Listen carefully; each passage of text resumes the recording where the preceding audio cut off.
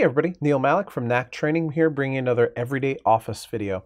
And in today's video, what I'd like to illustrate is how I almost never use VLOOKUP anymore, and instead I'm using Power Query to compare and combine information. So let's just take a quick look at this data. Over here on the left, we have information about who our customers are. Here in the middle, we have information about who our employees are. And here on the right-hand side, we have information about sales that we've had. So, of course, a sale goes to a customer, and then that customer's fuller detailed information is over here, and every customer has an account manager, and the information about that account manager is held over here. So these pieces of information are related, and usually if I wanted to do a report, let's say I wanted to show all 2019 sales for all enterprise customers through the Hammer Mill facility. That would involve me doing a lot of VLOOKUPs because I would have to VLOOKUP from the customer ID number to the appropriate customer, then pull back who the account manager is, and look up, based on who the account manager is, what facility that account manager works in. So how can we do this more easily? If all the information is here in Excel, the first step is to click on each of the different entries, then convert it into a table, then put it into Power Query. So the first step is click on a data set, go to the Insert tab and insert a table. I'm going to name this first table TBL Customers. Click on the second data set, convert it into a table. I'll use Control T here and call it TBL Employees. And then finally, the third data set on the right, click on the data set, hit Control T, and turn that into a table that I will call TBL Sales. So I have my three tables, and the three tables each need to go into Power Query so that I can do some work on them. So I'll click on my customer table first, go to the Data tab, and tell it to get the data from a table or range. That will populate it into Power Query for me, where I'll just turn it into a connection because it's not quite ready yet. So I got my customer table in here. Again, I'm just going to go to the Home tab, hit Close and Load to, and load it to a connection. Then click OK. And repeat for the other two tables.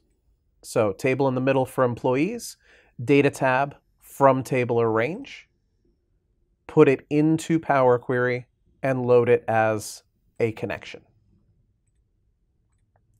And the third table, the sales table,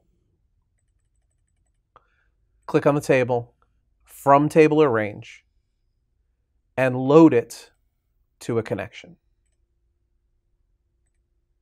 Now I'll return to Power Query with those three tables at my disposal. Go to the Get Data drop-down menu and click on Launch Power Query Editor. And let's say that we need to start with our sales. I'll click on TBL Sales, and there are thousands and thousands. I think there's over 100,000 sales in here from different years. The first thing I'll do is go to my Sale Date drop-down menu, and I will filter this based on the date that I'm looking for. If I'm only looking for 2019, after or equal to 1/1 of 2019, before or equal to 12/31 of 2019, and hit OK. Then I want to merge queries. I want to bring in information, and I want to merge the queries as new. At this stage, I will take my customer ID column from TBL Sales and match it with the same column in TBL Customers, my customer ID column. You can see out of the 2,281 sales in the year 2019, we have matched customers for each and every one of them. And then I click OK.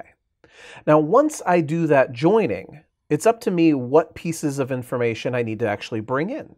So I click on the little arrows next to TBL Customers, and I don't need to bring in who the ID number is, but I do need to include who the account manager is and what name they have, and maybe what type and region as well. I'll uncheck the checkbox here for using the original column name for the prefix, just leaving the column names exactly as they are, and then hit OK. And that right there is now 4 VLOOKUPs that I've done in just a few seconds. Now, using the information about who those customers' account managers are, I can now look up information about the employees. I can go to Merge Queries, and this time, because I'm already working on a new query, I'll just choose Merge Queries, and I'll use the column for who the account manager is to bring in information from the employee table. And right there is my employee ID column. And again, it's found 2,281 matches for 2,281 rows. Then I click OK. And this time around, I'll uncheck the checkbox for Select All Columns and only bring in the facility name, because that might be the only thing I'm interested in here, and click OK. And so now for every single sale, I know who the customer is, what type of customer they are, what region, and what facility we're talking about. I can now click on Close and load that directly into a new sheet in my workbook and use this to create a pivot table.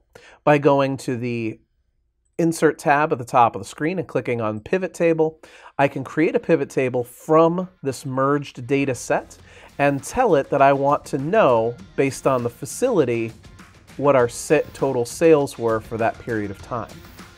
And there it is.